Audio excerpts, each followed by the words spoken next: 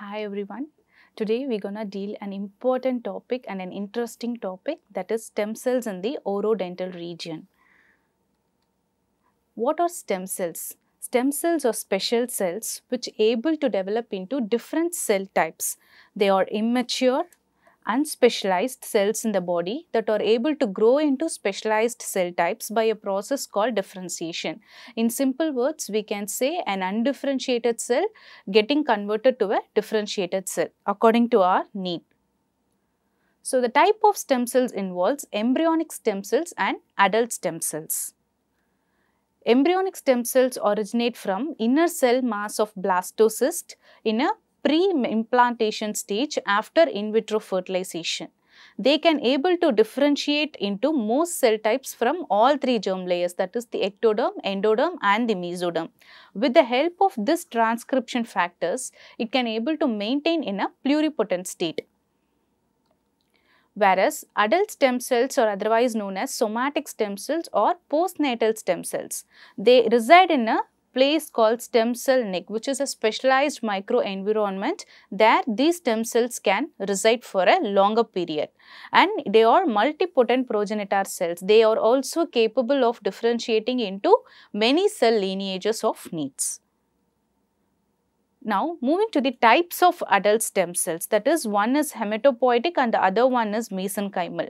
As the name suggests, hematopoietic stem cells derive from the blood and mesenchymal stem cells derive from the bone marrow. Blood derived, that is the hematopoietic stem cells, will have growth factors and the signaling molecules. They are responsible to enhance their function. Whereas in bone marrow derived, that is mesenchymal stem cells, they have a role in tissue regeneration during any stress or injury impacts. According to International Society of Cellular Therapy, there are few criteria for a mesenchymal stem cell. So, a mesenchymal stem cell should adhere to the plastic tissue culture plate. That is the first thing. It has to adhere to the tissue culture plate. Second, it should express certain markers like CD105, CD73 and CD90. As well as they should not express few factors like CD45, CD34, CD14, CD19 and HLA-DR. And the last being able to differentiate in vitro. These all are the proposed criteria to characterize a mesenchymal stem cell.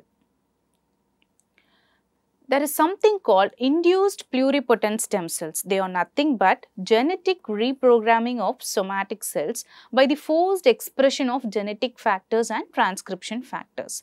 So, they have a peculiar feature, that is nothing but epigenetic memory, which means that they can differentiate into donor cell lineage. So, that is the speciality of induced pluripotent stem cells. Lots of research have been going through in this, where more gene and transcription factors were incorporated into the somatic cells to differentiate into donor cell lineage.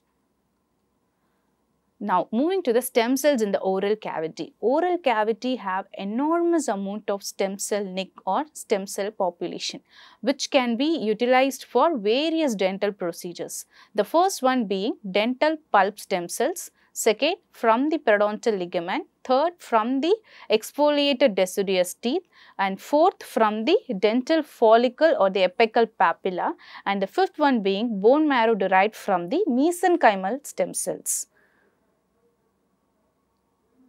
So, the first one being dental pulp stem cells, which were derived from the dental pulp, that is the cell rich zone or the perivascular niche. Okay. So, this is the first type of dental stem cells. They were obtained from the impacted third molar. Okay. They are isolated by enzymatic digestion of pulp tissue, and it resembles fibroblast, which is the most common cell present in the dental pulp.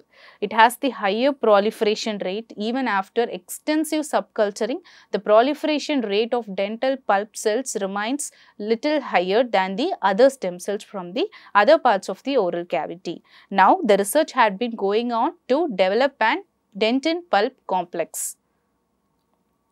So, when it is cultured with different media, it can able to form a dentin, bone, adipose tissue, muscle, chondroid bone and nerve. So, it has a capability of being dentinogenic osteogenic, adipogenic, myogenic, chondrogenic and neurogenic.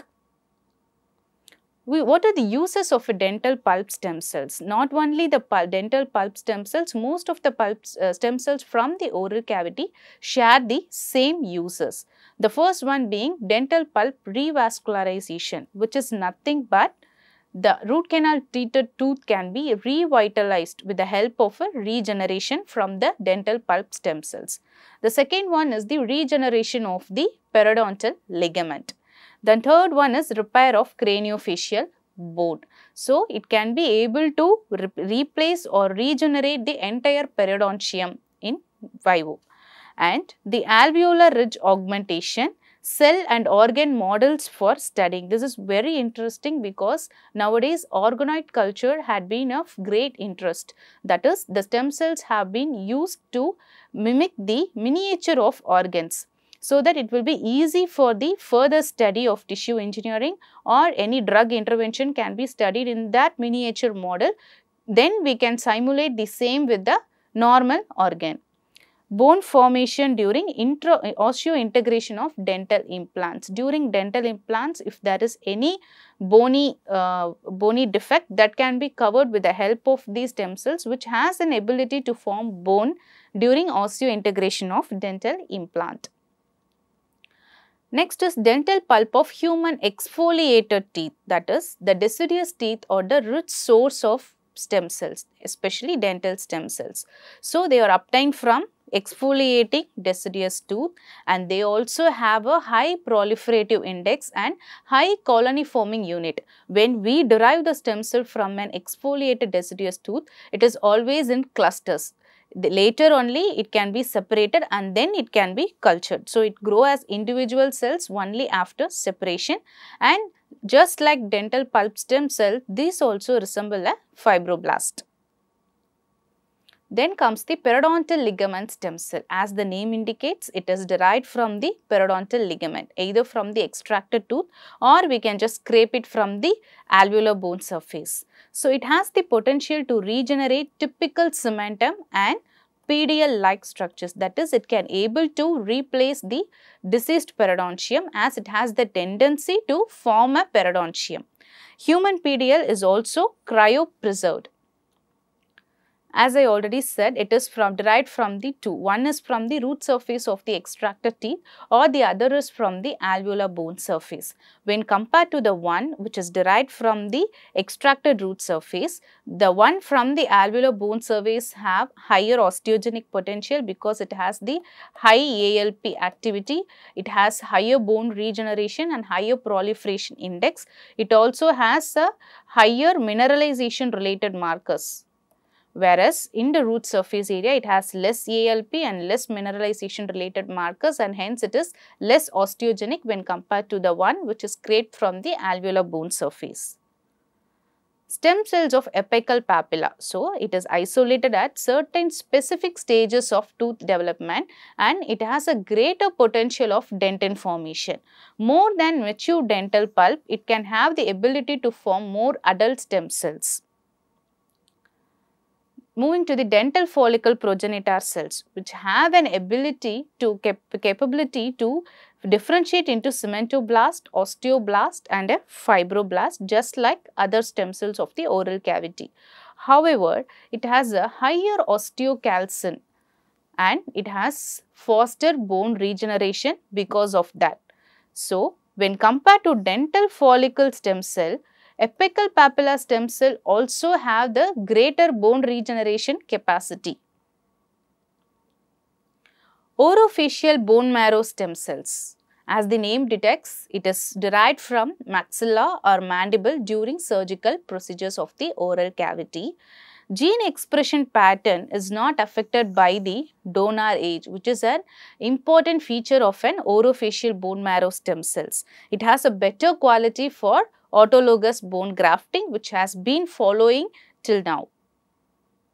The unique features of bone marrow derived stem cell is it has higher quantity, higher quality, less chondrogenic and less adipogenic. These all were the interesting and the most important feature of an unique feature of an bone marrow derived stem cells, whereas the disadvantages or the limitations we can say, it is the available and collectible bone marrow volume is only 0.1 to 3 ml, which is very minimal, and absence of definitive in vivo markers and limited proliferation and differentiation potential when compared to other oral derived stem cells. Then there are stem cells which we can derive from the lining mucosa of the oral cavity, that is either from the oral epithelium derived or from the gingival derived, either from the oral epithelium or from the gingiva. Oral epithelial derived stem cells can form into an organized oral mucosa ex vivo, that is it is very well organized and very complex structure. Hence, it can be useful in the grafting procedures. Any gingivectomy or whatever the procedure involving the oral mucous membrane, grafting can be done with the help of these type of stem cells. And there are few stem cell nick, that is cells from neural crest origin can be scattered in the oral mucosa and they can reside in any stem cell nick in the oral cavity. Those cells can be identified, can be derived and cultured, and they have an osteogenic potential, that is they have the capability of bone regeneration. It was found very recently and it expressed high ALP and mineralization profile in the presence of BMP2, that is bone matrix protein 2. Gingival derived stem cells are very special because when they have been studied in an animal like rat, in the colonitis case, it can have these gingival derived stem cells have the ability to minimize the inflammation. Okay, so it is anti-inflammatory, immunosuppressive, immunomodulatory, and the most important, it is not tumorogenic. Stem cells from adipose tissue. Adipose tissue, in case of oral cavity, we remember only buccal fat pad, which is the rich source of adipose tissue, and in the animal studies there are few revealing factors which they have been declared. The one is first being osteogenic, and with a calcified extracellular matrix had been formed in animals, and they can able to regenerate the pulp as well as periodontal ligament, and they can able to regenerate the entire periodontium in an extracted tooth of an animal model. Stem cells from the salivary gland, still whether it can able to regenerate the salivary gland function is still under investigation. However, the one from the stromal cells were osteogenic, chondrogenic and adipogenic as stem cells from the other parts of the oral cavity. Research were going on from the blood vessel and the parenchymal cells of the salivary gland. Then stem cells from the maxillary sinus. We know something called as nidorine membrane which is present in the maxillary sinus. So, cells from that part have an ability to form a differentiated type of cell lineages. So, they have a higher expression of mesenchymal stem cells. So, they can able to differentiate into osteoblast, adipocyte, chondrocyte with mineralized bone-like deposit. So, they can be used nowadays in a conventional maxillary sinus lifting and bone grafting prior to implant. So, how do we isolate an stem cell from the oral cavity?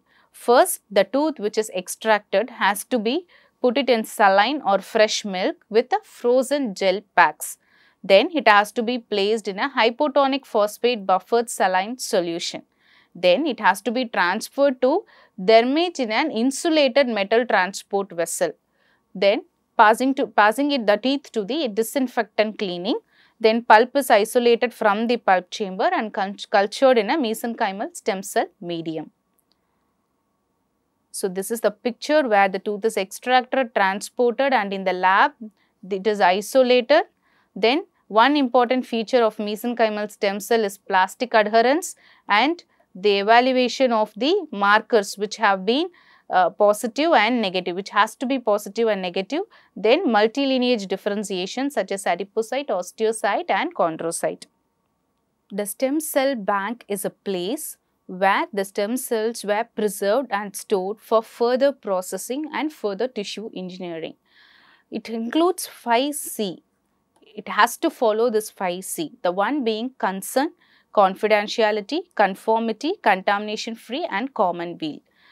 Informed consent has to be got from the donor and he has to donate it by his own willingness. Second one is confidentiality. The donor name or any details of the donor should not be leaked to the any other external person, even the family members of the donor. The third one is conformity. The whole process, stem cell banking, processing and culturing, everything has to be evaluated by the qualified person. That is, they must know about entire thing about the stem cell processing, starting from the culture media, storage and contamination and the equipments used for the processing of the stem cell. Everything has to be known by that qualified person to qualify the stem cell which is entering their bank. The fourth one being contamination free, which is very important. The stem cell has to be maintain the sterile environment and it should be free of contamination from cell lineages and other bacterial contamination. Infection from mycoplasma has to be evaluated now and then. The last one being common weal, that is, the donor should not be paid for his donation. That is most important, which is followed in many countries. So, those stem cells have most of the advantages. There are few disadvantages. The one being the transportation. Transportation of stem cells is really very critical. The second one is high chances of contamination throughout the transportation or contamination of different cell lineages very common. The third one being high cost and few of them have very slow survival rate. These are my references. Thank you.